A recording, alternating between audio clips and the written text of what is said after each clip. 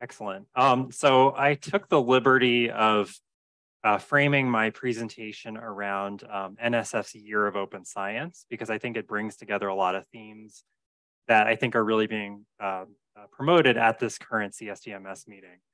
That said, I won't cover every single update that is occurring at NSF, so I am here through Friday. Please feel free to approach me if you have any questions throughout the meeting.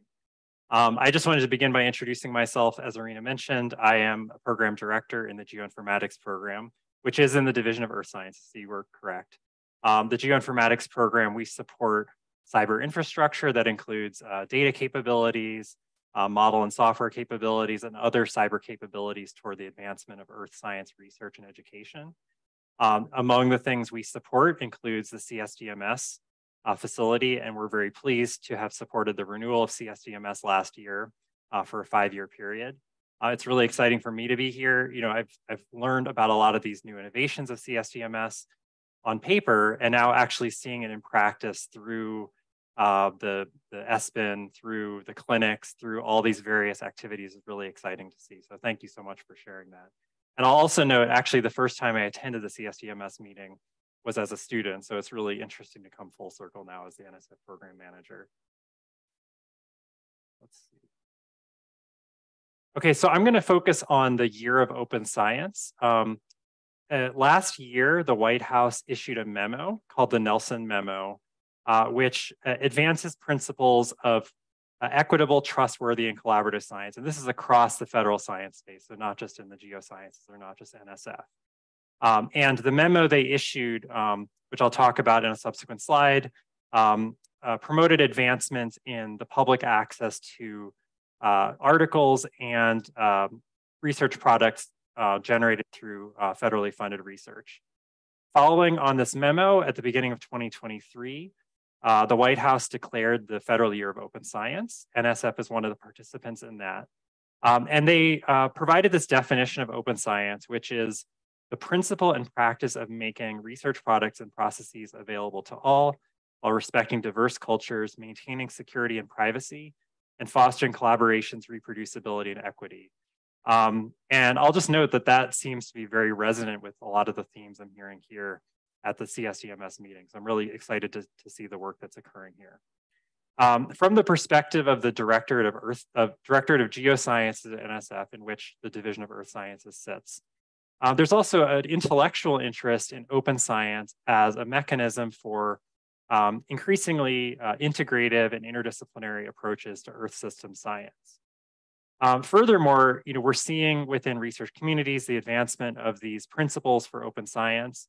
These include the FAIR principles: findable, accessible, interoperable, and reusable, the CARE principles for indigenous data sovereignty, trusted principles for digital repositories, and principles of reproducibility and replicability. So with that in mind, there are some ongoing policy changes at NSF. Setting some background here, in 2013, the Office of Science and Technology Policy issued this memo called the Holdren Memo, which directed agencies to develop public access plans toward making peer-reviewed articles and digital data available to the public. But this former memo allowed for a 1-year embargo period during which researchers could make these products accessible. And it focused specifically on publications. There were less strings attached to research data. In response, NSF in 2015 published its public access plan, directing that articles from NSF-funded research be posted on this NSF public access repository, either as the author-accepted manuscript, which is basically the unformatted version of the paper, or the version of record if that paper were publicly accessible on the publisher's website.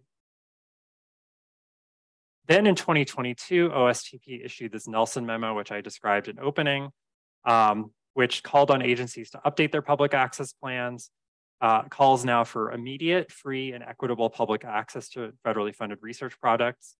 And crucially, on the paper front, calls for a 0 embargo period instead of that 1-year embargo period, as well as the data underlying those articles being immediately accessible at the time of publication.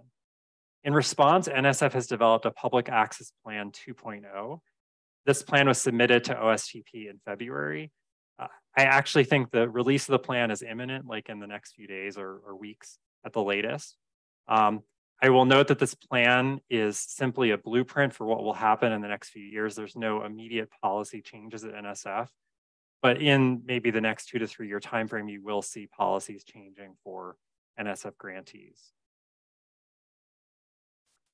So the infrastructure underlying this public access policy, I mentioned it's this public access repository. Version 1, which was launched in 2016, focus on the deposit of peer-reviewed articles resulting from NSF-funded research.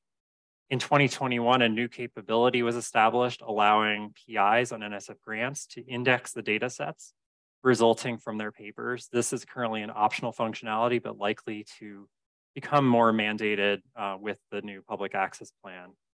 We also understand that with these new requirements for public access, there is also the need for infrastructure and support.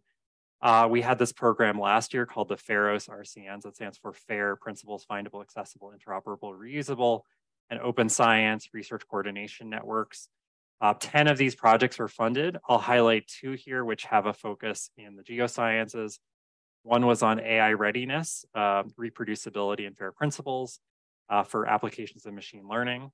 Another was on fair facilities and instruments, so looking at the fair principles as they relate to use of instrumentation and research. We also last year had a Dear Colleague letter on the principles and practice of reproducibility and replicability in science. There's a QR code here where you can learn more about public access efforts, and at the end, I'll blow up the QR code again so you can access that. Another place I'd like to focus now is specifically on the Directorate of Geosciences, which includes earth science, atmospheric science, ocean science, and polar science. Our big investment over the past 10 years, with which many of you are probably familiar, is the EarthCube program, which has made significant strides toward increasing interoperability and improving technology across the geosciences for data access. Now we're kind of in the next phase of new funding opportunities. One of those, a Dear Colleague letter issued, I think it was earlier this year, focuses on applications of artificial intelligence and machine learning in the geosciences. This is for projects that are submitted through core research programs. And we also have this new solicitation, the Geo Open Science Ecosystem, which I'll talk about in the next slide. So this is a program that kind of acknowledges all of these various developments in the open science world, the Federal Year of Open Science, and seeks to advance several priorities, which includes advancing the openness and scientific value of cyber infrastructure, democratizing access to these capabilities, including via cloud-based approaches, strengthening the capacity of geoscientists to access these resources, and advancing these principles like fair principles, care, trust, reproducibility, et cetera. I will note that there is a very complicated landscape of funding opportunities at NSF. And I apologize that it's not easier to navigate. Part of it just relates to the bureaucracy of how we get things approved. But we are trying to think systematically about how these various funding opportunities fit together. I mentioned this GeoOSE program, which is kind of the linchpin of efforts across the geosciences, but we also have within, if you look at the top left, within the Geosciences Directorate, we have these core programs like geoinformatics in the Earth Science Division. We have a Polar Cyber Infrastructure program in the Polar Science Division. We also have an Office of Advanced Cyber Infrastructure that is kind of more focused on the innovation of new capabilities. So for example, the CSSI program is what supported the Open Earthscape project, which is linked to the CSDMS facility. We have these NSF-wide initiatives like the FAIROS RCNs. We have a new Directorate of Technology, Innovation, and Partnerships, which is focused on taking research advancements and translating them into more applied areas, whether that's in business or whether it's in kind of more management applications. And then we acknowledge these efforts across the federal government, many agencies participating in the Year of Open Science, the NASA Transform to Open Science Initiative, the USGS Community for Data Integration. And so we're increasingly thinking about how all these pieces fit together. But of course, acknowledge it's confusing, and so welcome questions at any time. So just a few closing thoughts here. Just reiterating how open science is now a priority at NSF and across the federal government. We see a big challenge right now. I think we understand the principles that need to be achieved, but how do we put those into practice? And so I think communities like CSDMS are really good for working through those challenges. And again, it's not one single funding opportunity, but it's kind of a constellation of different activities that we hope to move us toward that goal. And so that concludes my talk, and I'll just leave you with these QR codes so you can learn more about these funding opportunities on the left, public access initiatives on the right. There are also NSF Year of Open Science bookmarks I put on the table in the lobby if you're interested in having a little swag to take home with you. So thank you.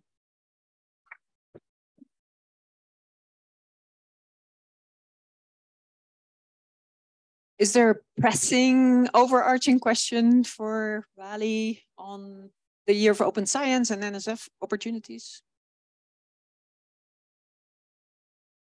Thank you.